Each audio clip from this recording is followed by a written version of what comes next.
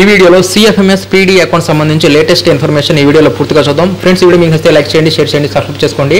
మనకి మార్చి ఎండింగ్ లో PD అకౌంట్లో ఉన్న బ్యాలెన్స్ మొత్తాన్ని నిల్లుగా చేయడం జరిగింది, అంటే జీరోగా ఉంచడం జరిగింది. అంటే మనకి కాంపోజిట్ గ్రాంట్ కానీ, కాంప్లెక్స్ గ్రాంట్స్ కానీ, లేకపోతే MRC గ్రాంట్స్ కానీ, ఇలా ఏవైనా సరే పూర్తిగా అన్ని రకాల గ్రాంట్స్ను వెనకకి తీసుకోవడం జరిగింది. అంటే స్టేట్మెంట్ బ్యాలెన్స్ని జీరోగా ఉంచడం జరిగింది.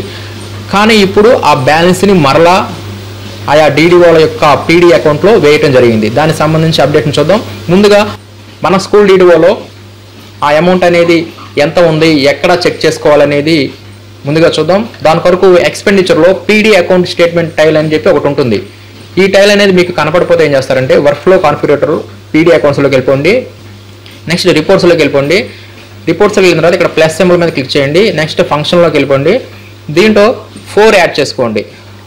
PD అకౌంట్ స్టేట్మెంట్ అని చెప్పేసి కోడ్ 4 ఉంటుంది అనమాట. ఇక్కడ PD అకౌంట్ స్టేట్మెంట్ సంబంధించి 2 ఉంటాయి. ఒకటి ఏమన్నా 4, ఇంకోటి ఏమన్నా 26. ఈ రెండింటిలో కొంతమందికి 26 పనిచేస్తుంది, కొంతమందికి 4 పనిచేస్తుంది. ఎక్కువ శాతం 4 పనిచేస్తుంది. ఇలా PD అకౌంట్ స్టేట్మెంట్ ఆ ఫంక్షన్ని యాడ్ చేసుకోవాలి. నెక్స్ట్ పొజిషన్ వద్ద ఇక్కడ డీడీఓ గారిని యాడ్ చేసుకోవాలి. ఇక్కడ డీడీఓ గారు అంటే స్కూల్కి సంబంధించి హెడ్ మాస్టర్ అవుతారు.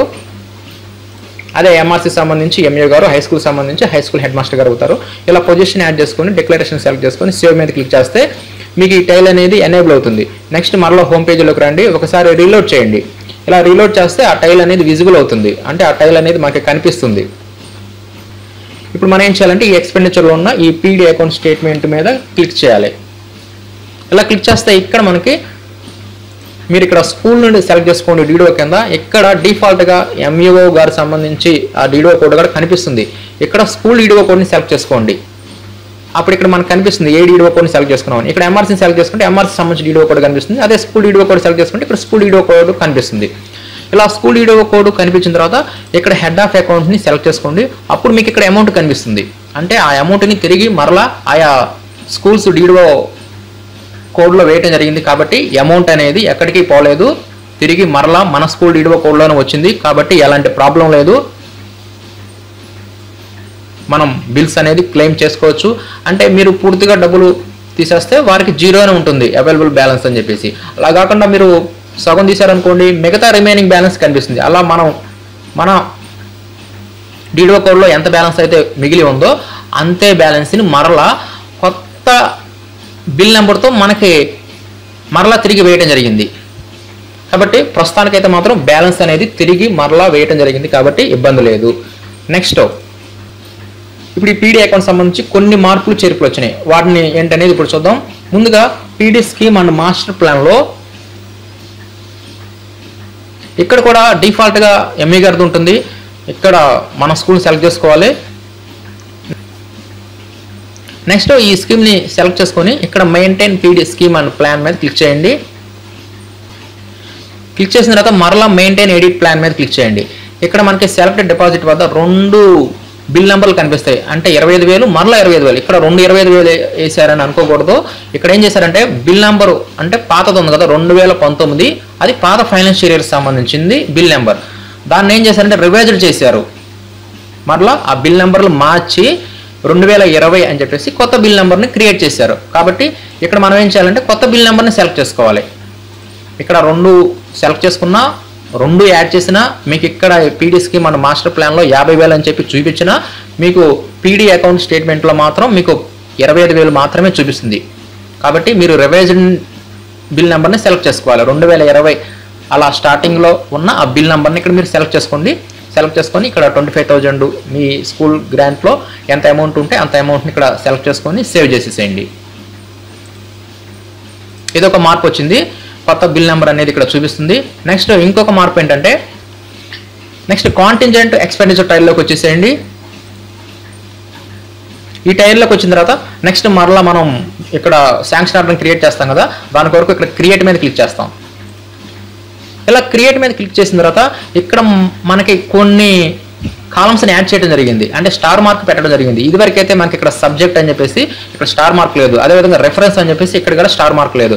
ఇక్కడ సబ్జెక్ట్ అని చెప్పేసి ఎంటర్ మ్యాక్సిమం 1000 క్యారెక్టర్స్ ఉండే విధంగా ఇక్కడ మ్యాటర్ని టైప్ చేయాలి. అంటే ఇక్కడ సబ్జెక్ట్ ఇవ్వాలి. అంటే ఈ గ్రాంట్స్ అనేది ఏంటి, మనం దేనికోసం అసలు మనం ఈ గ్రాంట్స్ అనేది దేని కొరకు ఖర్చు పెడుతున్నాం, అదొక సబ్జెక్ట్ ఏమండి. నెక్స్ట్ రెఫరెన్స్ వద్ద కూడా సేమ్ సబ్జెక్ట్లో ఉన్నది రెఫరెన్స్లో ఇచ్చేసేయండి. ఇక్కడ రెఫరెన్స్ వద్ద మీరు ఆ బిల్ నెంబర్ని మెన్షన్ చేయండి. నెక్స్ట్ ఇంకొక మార్పు ఏంటంటే ఇక్కడ మనకి హెడ్ ఆఫ్ అకౌంట్ సెలెక్ట్ చేసుకుంటాం కదా, పీడీ హెడ్ ఆఫ్ అకౌంట్. దీంట్లో ఈ హెడ్ ఆఫ్ అకౌంట్ సెలెక్ట్ చేసుకునేటప్పుడు ఇదివరకైతే మనం 2019 అని చెప్పేసి మనం సెలెక్ట్ చేసుకునే వాళ్ళం. కానీ ఇప్పుడు మనకి కొత్త ఫైనాన్షియల్ ఇయర్ అనేది స్టార్ట్ అయింది కాబట్టి ఇక్కడ 2020 అని చెప్పేసి మీరు సెలెక్ట్ చేసుకొని సెర్చ్ మీద క్లిక్ చేయండి. అప్పుడు మీకు ఈ కొత్త హెడ్ ఆఫ్ అకౌంట్ అనేది మీకు కనిపిస్తుంది. ఇదివరకైతే ఇక్కడ మనకి 2020లో ఉండేవి కాదు. ఇక్కడ పీడీ అకౌంట్ సంబంధించి ఈ హెడ్ ఆఫ్ అకౌంట్ అనేది ఇక్కడ మనకి కనిపిస్తుంది కాబట్టి ఇక్కడ పీడీ హెడ్ ఆఫ్ అకౌంట్లో 2020 అని చెప్పి సెలెక్ట్ చేసుకోండి. 2019 వద్దు. ఇంకా నెక్స్ట్ ఇది ఒక మార్పు. నెక్స్ట్ ఇక్కడ ఆర్డర్ అని చెప్పేసి ఇక్కడ కూడా స్టార్ మార్క్ అనేది పెట్టడం జరిగింది కాబట్టి ఇక్కడ ఉన్న ఈ ఆర్డర్ వద్ద కూడా మనం మ్యాటర్ అనేది టైప్ చేయాలి. కాకపోతే ఇక్కడ స్పెషల్గా ఎన్ని క్యారెక్టర్స్ అని చెప్పి ఇవ్వలేదు కాబట్టి ఇక్కడ కూడా ఏదో ఒక మ్యాటర్ని ఇక్కడ టైప్ చేయాలి. స్కూల్ గ్రాంట్స్ అని చెప్పేసి మన స్కూల్ పేరు, ఆ డీడీఓ కోడ్, ఎంత అమౌంట్ చేస్తున్నాము, ఏ పర్పస్ నిమిత్తం తీస్తున్నామని చెప్పేసి ఇక్కడ ఆర్డర్లో ఇక్కడ కూడా మనం టైప్ చేయాల్సి ఉంటుంది. ఈ విధంగా ఈ మార్పులు అనేవి పెట్టడం జరిగింది. ఇంకా ఈ 3 మార్పులే తర్వాత ఆటోమేటిక్గా మనకి సబ్మిట్ అయిపోతుంది. ఈ విధంగా కాంటింజెంట్ ఎక్స్పెండిచర్లో మనం శాంక్షన్ ఆర్డర్ని క్రియేట్ చేసుకుంటాం. క్రియేట్ చేసుకున్న తర్వాత నెక్స్ట్ మరలా మనం ఎక్కడికి వస్తాం, బిఎల్ఎంలోకి వస్తాం, బిల్ లైఫ్ సైకిల్ మేనేజ్మెంట్. ఇక్కడ బిఎల్ఎం అనేది ఫైనల్ ప్రాసెస్. ఈ బిఎల్ఎంలో క్రియేట్ బిల్లులోకి వెళ్ళిపోయి next personal deposits accounts, PD disbursement bill ఇవి సెలెక్ట్ చేసుకుంటాం. ఈ సెలెక్ట్ చేసుకున్న తర్వాత ఈ కాలమ్స్ అన్ని మామూలుగా వీటిలో ఎలాంటి మార్పులు చేయలేదు. పాత వీడియో ప్రకారం మీరు ఫాలో అయిపోయి మీరు బిఎల్ఎంలో బిల్లుని మీరు ప్రిపేర్ చేసేసుకోవచ్చు.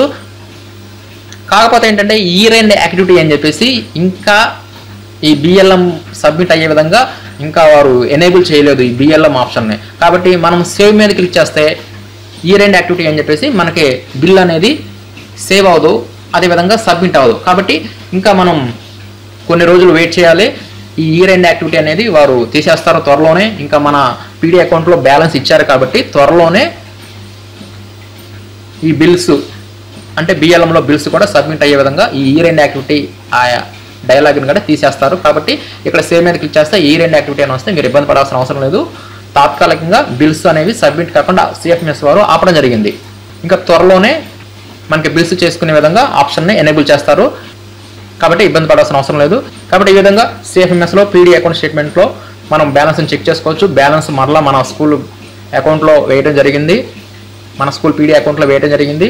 అదేవిధంగా కాంటింజెంట్ ఎక్స్పెండిచర్లో కూడా మనం శాంక్షన్ ఆర్డర్ క్రియేట్ చేసుకొని రెడీగా ఉంచుకోవచ్చు. బిఎల్ఎంలో మాత్రం బిల్ అనేది సబ్మిట్ కాకుండా చేశారు కాబట్టి ఇంకా కొన్ని రోజుల్లోనే మనకు బిఎల్ఎంలో కూడా బిల్ అనేది సబ్మిట్ అవుతుంది.